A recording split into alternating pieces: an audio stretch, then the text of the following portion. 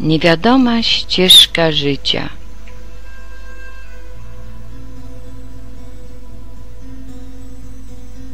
Życie prowadzi drogą, nie znając celu.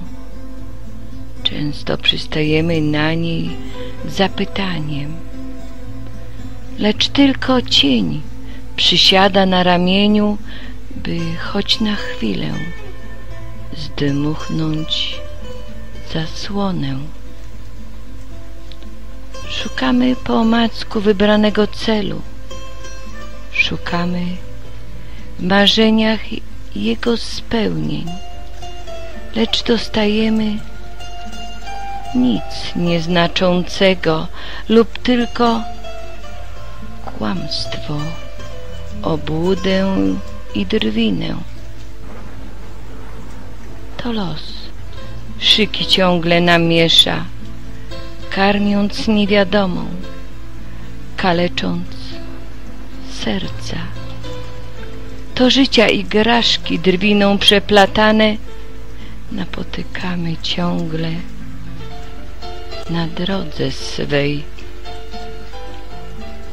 a nasze uczucia muszą wyciszyć się, gdyż nie jest im dane na wyżyny sięgać, pod niebiosami w słonku wędrować lub błękit w dłoniach trzymać.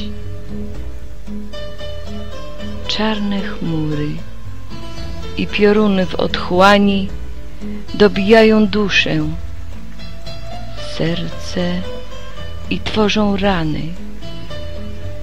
Błyskawice tną swoją siłą, a my stoimy na krawędzi życia.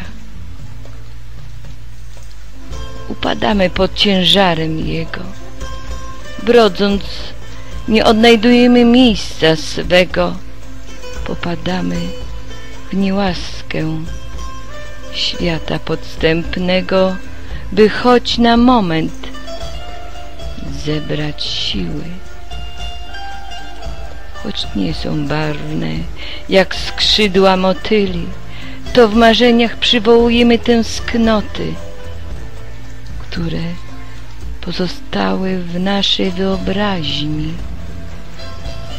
zamykając się w swojej rzeczywistości, sami ze sobą, lecz wolni dla siebie, sami wśród ludzi, lecz odlegli myślami, sami w swojej samotni życia. Pozostajemy niewidzialni, głusi i ślepi.